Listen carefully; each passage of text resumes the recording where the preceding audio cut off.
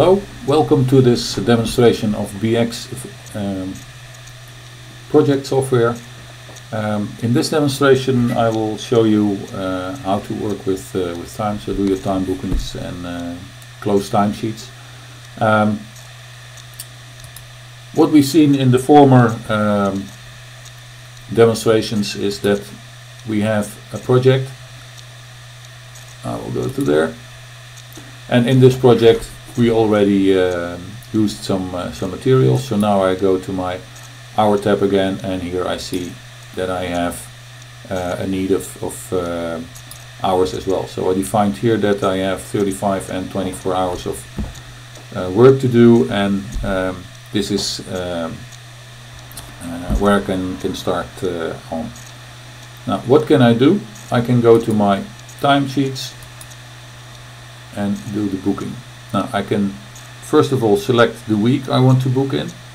So if I want another week, you can see here that this employee already booked some hours on this project. So I can see for every employee in every week what he already did and what was booked, and if it's already closed. Now let's do for Pablo again, the busy guy. First of all, I go to my project, then I choose my activity. Now, and here you have a couple of possibilities. You can say, okay, it doesn't matter where I book it as long as I see it on my project. Fine, then you don't do this whole selection and just book it on your project. If I want to have a look at where did I work exactly, then I choose it here. If I already have planned with my department planning who should work on what, I can also go to show planned hours and just copy them into here. Then I don't have to do very much work. Now in this case I just select engineering work, and then I say, okay, on Monday he worked 8, 7, 6, etc. So I can book my time very easily. Now here, what I do here is I will update it so I can save it. It's a very easy way of booking time. We also have a web environment where you can do exactly the same. So I will log in there.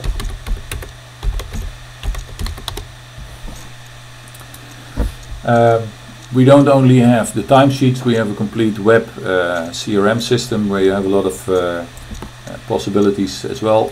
Focus on the timesheets now. You have the same idea. You can say, okay, what week do we need? And in this case I saved it, and we see here the lines I just booked. So I can do the bookings from here as well. This is a very easy way of booking hours through the web, and you can have quite a few settings where you can set how you want to book and who can book things. So we have also this complete system in a web environment. Now, having said that, I'm going to close this. So I will say I will post my week, and after that I can choose for a couple of approvals. I can approve project by project, I can approve by week, depending on how you want to work. In this case I just close my timesheets. Here I have my timesheet, select it and update it. Now the system has the last question, if I'm sure, and if I press book now, what I do, then the system also makes the financial booking. So now the time is also as work in progress there. Before we already could see the actual amount of hours, so the 21, and if we go to the plan board, as we've seen in the previous demonstration, now we can see the black line, and the black line means we worked a couple of hours. In this case it's worked on mechanical engineering, and if I put my cursor here you can see that the allocation was 35 hours and I already worked 21. So again here we see exactly all the consequences we did within the graphical overview.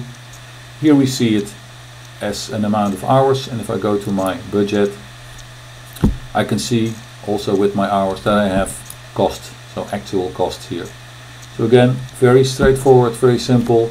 Just book your hours on any level of detail, and the complete overview is both in your working documents here, like the master data, or in your project reports, as much as you like. So that's all about booking time. That's it. Thank you very much.